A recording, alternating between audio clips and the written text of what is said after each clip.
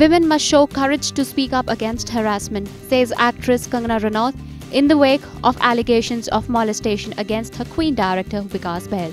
According to a news report earlier this month, a woman employee of Phantom Films, co-owned by Bahl, accused him of molestation.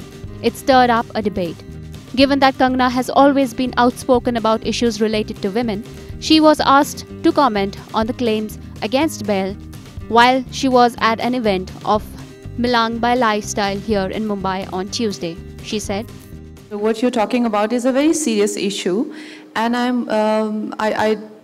like I said, I can only say that whoever faces a situation like this, it's very courageous of a woman to come out and speak about it.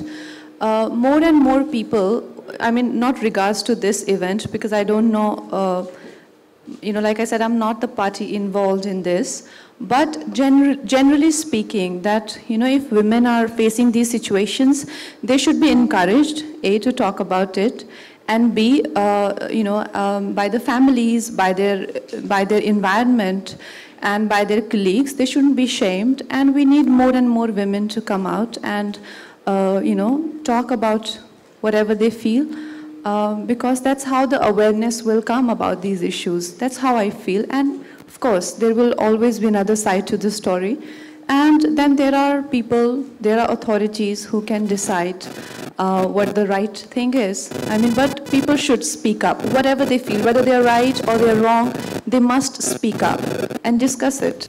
Bahl has denied the allegation against him. But as Kangana says, there will be another side of the story.